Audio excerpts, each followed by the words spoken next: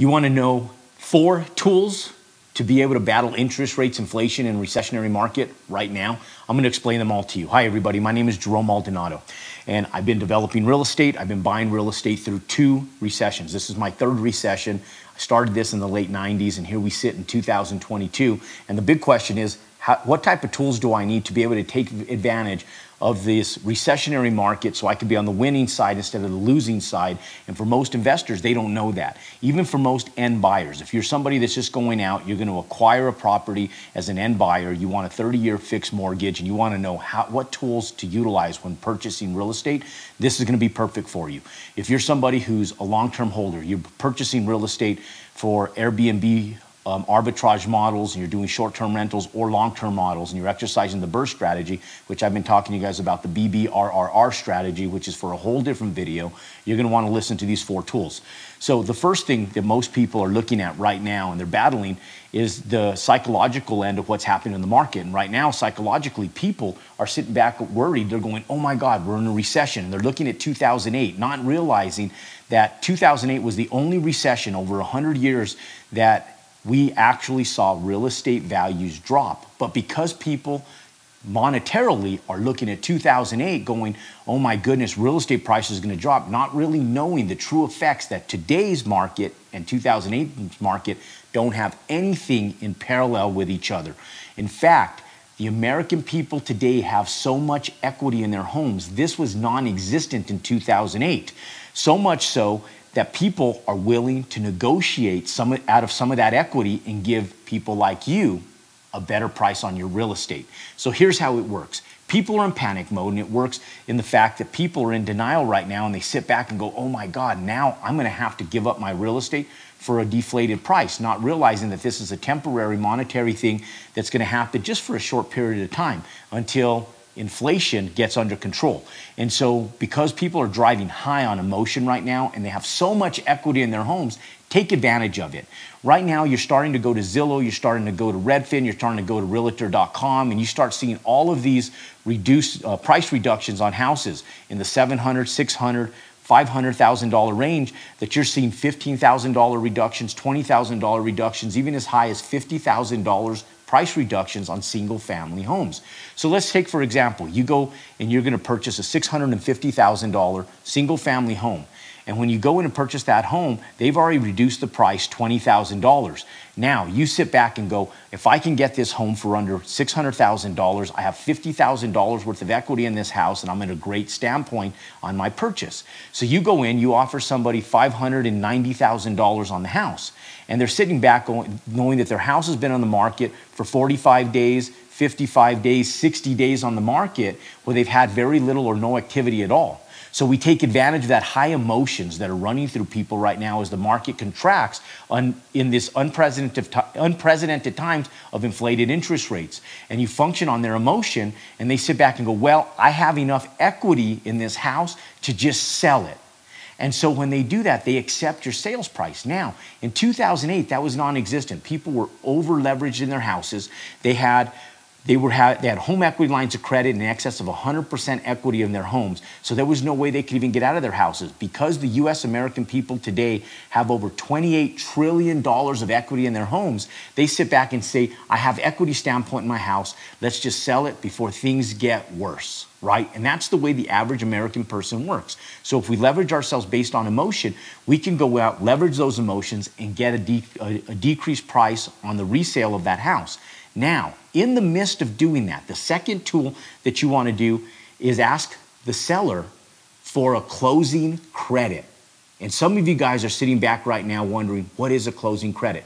Look, if you guys want to find out what a closing credit is, smash that thumbs up button, click below, and give me a subscription on our YouTube channel for more content just like that. That way you're notified when content just like this comes out. Smash that subscribe button and give us a thumbs up.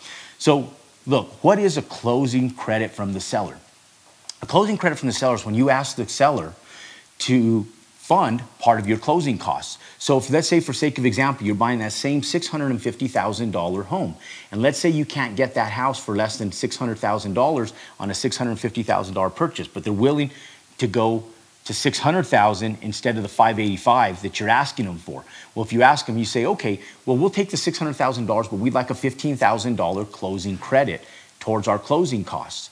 Now, they agree to it, or sometimes you may even get the 585, and there's so much emotion driven on the price itself that they're not even looking at all of the logistical items that are going on in that purchase. And this is where having a good realtor really comes into play.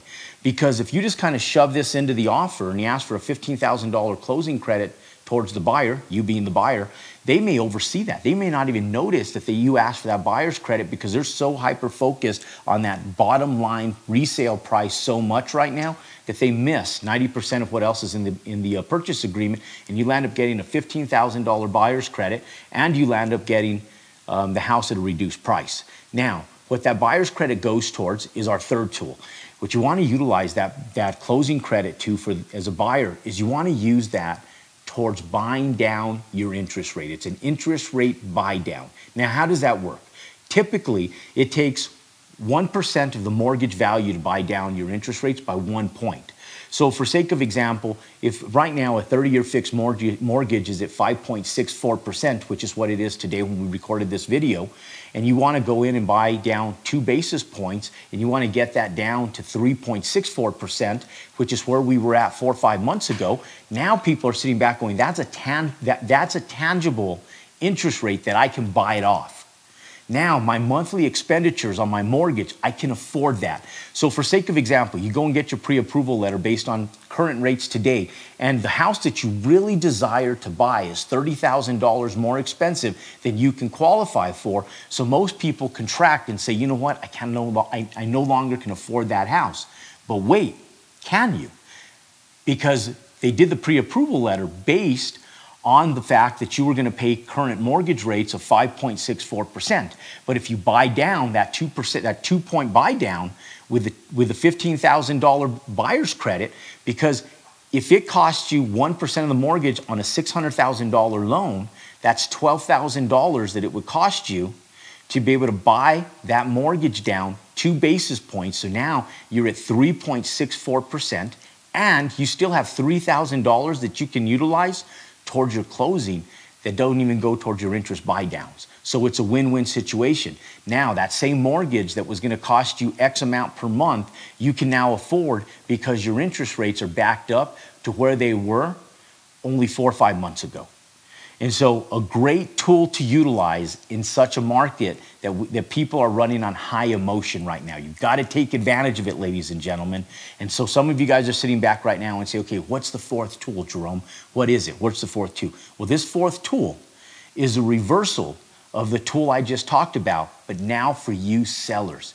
How is an investor selling a property right now today, how do you take advantage of the emotions that are running high and buyers to give them some ease on what's happening with them, their concerns and interest rates? Because if people are out looking at your homes and they want to buy them, but they just don't know how, this is where being in good communication with your broker is super important. You guys have to be in line. You guys have to be looking eye to eye. So this takes some communication from the seller as an investor or an end user and their broker. So having a competent broker right now today is super, super important. I've been talking about this for many, many months in the last couple of years. And I've talked to you guys about everybody and their grandparent, their realtor, everybody in mortgages, everybody in accounting, teachers, everybody gets into the real estate market. And this is what separates the good, the okay, and the horrible real estate people in the industry is right now. The sophisticated realtors will make it through this market correction. Everybody else, it'll clean house, sweep them out of the market and get them back to their normal careers, and then you can deal with the more sophisticated brokers. But having a sophisticated broker right now is more important than any other time. And the reason why is because tool number 4 is for you to go in and increase your selling price on your house just slightly, and then offering your buyer a closing credit. Now, your broker has to educate the buyer's broker in the same regards. And so when you go in, you have a price that's fair market value, but just hitting at the top end of fair market value. And buyers are also as savvy as you are. So they're going to come in and they're going to hit you below the knees thinking that you're in panic mode. And so when they do that, you just come back with a full price offer on your house and you say, look, my house is selling for $650,000. I'll give you $645,000 sales price, but I'll give you a $15,000 closing credit and we'll buy down your interest rates so that way your monthly mortgage payments go down substantially and you have a 2-point interest rate buy down with that $15,000. And so when you educate the sellers, they sit back and go, well, so I don't have to pay a 5.64% interest rate. I can pay a 3.64% interest rate that backs up the interest rates to where the market was just a few months ago. And now your buyer sits back, scratches their head and go, you know what, that sounds like a great deal. That's still $20,000 off the sales price of the house. So you function based on their emotions. You still hold your comps strong in the area that you're building, developing, or fix and flipping, or whatever you're doing.